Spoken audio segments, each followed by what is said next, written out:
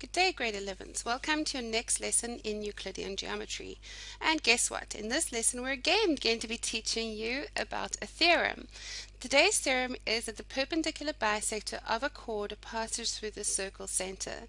So what does that really mean? Let's think about this. So far, we've been proving that if we had a circle going through a circle with a center, let's pretend Q is the center, and we were dropping a line from the center of the circle. If it was the bisector, then it would be perpendicular, or if it was perpendicular, it would be the bisector of the chord. So that's the two theorems that we've proven so far. Now they're saying if we have a perpendicular bisector, in other words, if this line is perpendicular and the bisector, then it has to go through the center of the circle. And we are given this. You're given a circle with a midpoint P on chord AB, which means that AP equals PB, right? You're also given your line QP such that it's 90 degrees, and there's also line RP such that it's 90 degrees, right? And we have to prove that basically this line here goes through the center of the circle. So again, we're going to use congruency. I'm going to do some constructions. So first thing I'm going to do is I'm going to join AQ and QB. Now remember in the previous examples what we did, we said was that if this was the center of the circle, then when we drew these would be equal because they were radii.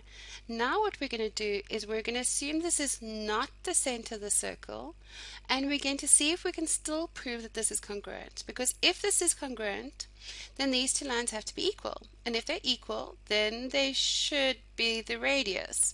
But let's have a look at that. So let's talk about in triangle QAP, right, and triangle QBP.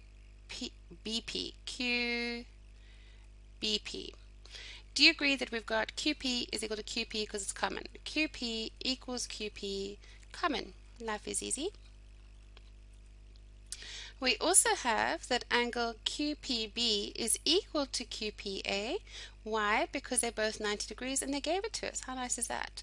So therefore angle QPA is equal to angle QPB. Why? Because it's given and it's 90 degrees. And they told us that AP is equal to BP. AP is equal to BP, again given. Therefore we can see that triangle QAP, must be congruent to triangle QBP. And why? In this case it's side, angle, side. So it's side, angle, side. Right, now we've therefore proven that these two triangles are congruent, and therefore QA has to equal QB. But now that could be a fluke. Let's have a look again at the next triangle that we could be making. Let's do this. Let us join RA and RB. Now if we do exactly the same thing, we go in triangle RAP, and triangle RBP.